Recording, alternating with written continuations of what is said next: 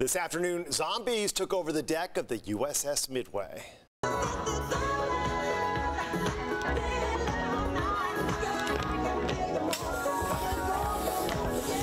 Oh, I am a sucker for good choreography, and this is it. Service members, families, and friends got spooked out for the first Thrill the Mill event, performing the iconic dance to Michael Jackson's Thriller. Now, every year on the last Saturday in October, people all across the world sync their watches to do the dance at the same time, but they couldn't turn down a chance to do it on Halloween Day itself and in character. All of us, we've learned the dance, and you know, it's the full 6-minute song, and we have all these great zombie costumes. So we want to do the dance more than just once, more than just the Thrill the World Day.